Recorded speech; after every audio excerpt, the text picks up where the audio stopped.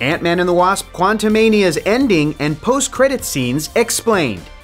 Welcome back to Nerdist News. I'm Hector Navarro, and today we're diving headfirst into the quantum realm with the release of Ant-Man and the Wasp: Quantumania. This third Ant film ushers in Phase 5 of the Marvel Cinematic Universe by immediately introducing us to the big bad, Kang the Conqueror, on the big screen. Yeah, okay, a version of Kang was previously introduced in the Disney Plus series Loki, but that screen size was variable based on whatever TV or device you watched that show on. This video is intended to be watched after you've seen Ant-Man and the Wasp: Quantumania. We will be discussing the ending to the film as well as the 2 credit scenes in depth. So we want to give you a giant man-sized spoiler warning so you have enough time to go watch the movie and then enjoy some orange slices. Does anyone have any orange slices?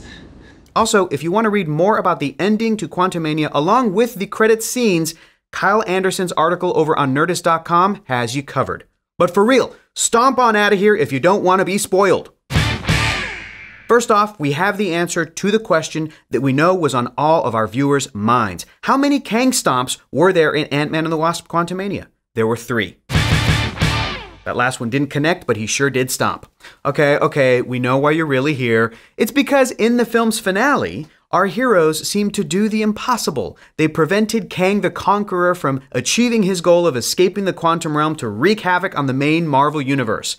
Scott Lang and Hope Van Dyne defeated Kang by shoving him into his multiversal engine core that was in the middle of exploding and imploding at the same time. Look, we're not Pym particle scientists here, okay? We don't get how it works, but we're pretty sure Kang was killed. Or was he? Maybe. Or maybe not. I don't know. They all blew together after a while. So with Kang possibly dead, the rest of the heroes can hang up their suits for the remainder of Phase 5, right? Wrong.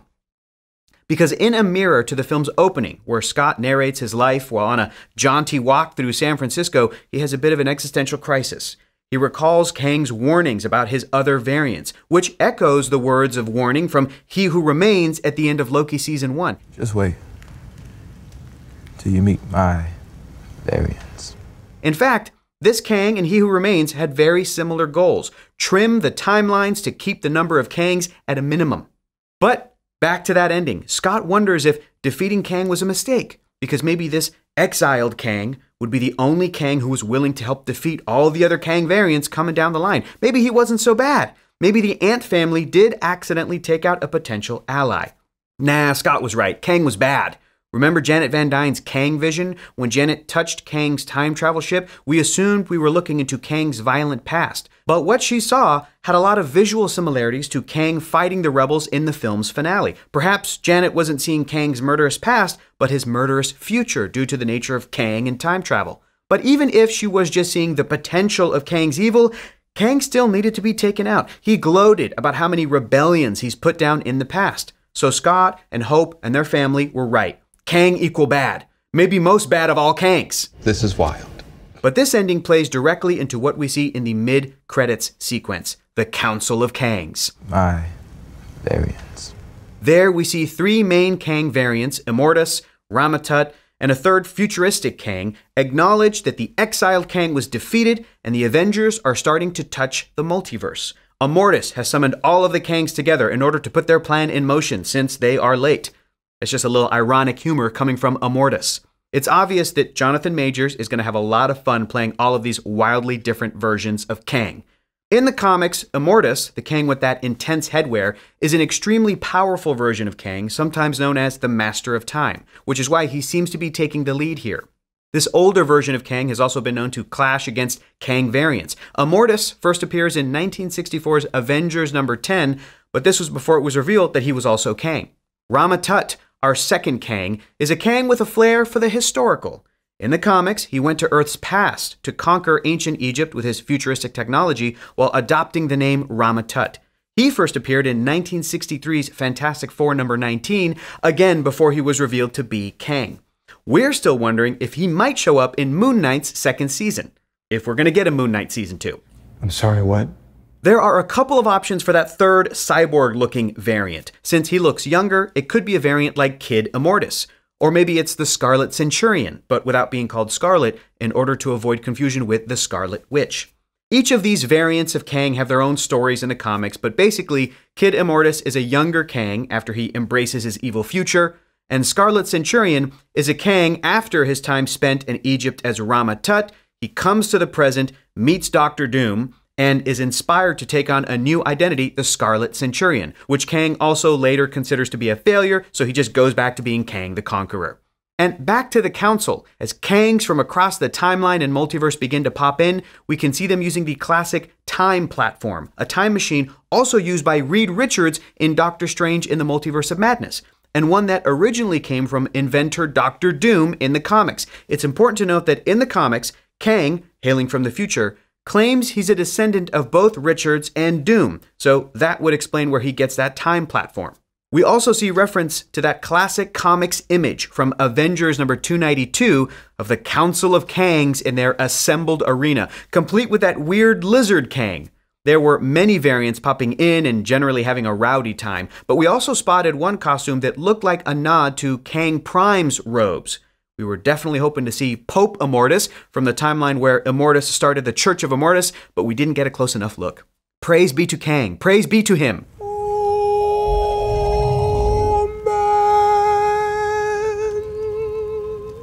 But what is their ultimate plan, this Council of Kangs? We shall see more of it in the future, and maybe the past, because, time travel.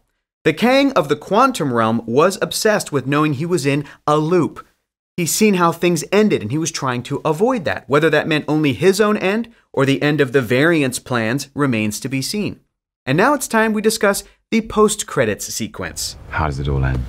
This was a straight-up tease for Season 2 of Loki, with Loki and Agent Mobius, seemingly in the early 1900s, watching a man named Victor Timely unveil an invention. What am I looking at? But who is Victor Timely? Well, our TVA Loki is scared to see the face of He Who Remains. Since Victor Timely looks like Jonathan Majors, we know he's a Kang variant as well. In the comics, Victor Timely is a version of Kang who traveled into Earth's past to establish the town of Timely, Wisconsin, and become its mayor. Certainly less ambitious than we normally think of Kang.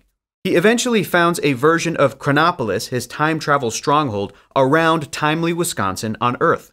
Investigating this time anomaly on Earth might be why Loki and Mobius have shown up. Or they might be on the run, turning to someone they think can help, only to discover yet again another Kang. What? It feels like this scene is also a clip from the second season of the Loki series, instead of something shot specifically for the end of Ant-Man and the Wasp: Quantumania. Victor Timely even ties into the creation of the Human Torch. But hold your horses, not the Human Torch of the Fantastic Four, although we are going to see him in the upcoming Fantastic Four flick. We're talking about the original character known as the Human Torch, who is an android that first appeared all the way back in Marvel Comics number 1 in 1939. This was before the Marvel Comics line was published by Marvel Comics, the company, back when the publisher was known as Timely Comics. Wait, Timely Comics? Oh no, are we living in a Kang-controlled reality? Are you Kanging me right now? What? Anywho, as we learned in 1992's Avengers Annual number 21, the Human Torch's creator, Dr. Phineas T. Horton, studied under Victor Timely. So this means there's a chance we could see the OG Marvel character show up in Loki Season 2. We did see a reference to this Human Torch and its creator at the World Exposition of Tomorrow featured in Captain America: The First Avenger, remember? There's the B-roll right there. Will Victor Timely be the Kang variant we see ruling the TVA at the end of Loki's first season? It's always possible with Kang. Each version of Kang we meet could be either a multiversal variant of Kang or a single Kang at different points in his life. Time travel! You said it, Hulk. We're going to be learning more about Victor Timely once Season 2 of Loki premieres on Disney Plus in the summer of 2023. And more importantly, when will we see the deadliest Kang variant? Kangaroo the Conqueror. In Spider-Man Across the Spider-Verse, did Spider-Ham already defeat him? I guess we'll find out when Across the Spider-Verse comes out in theaters on June 2nd, 2023. But in the meantime, what do you folks think? Where will we see the Council of Kangs next? Do you think we're going to see any more Kang variants in Loki Season 2? It'll be fun, though. Yeah, it'll be really fun. Let us know in the comments below. Thank you so much for watching, and for the latest and greatest in the world of pop culture, stay tuned to Nerdist.com.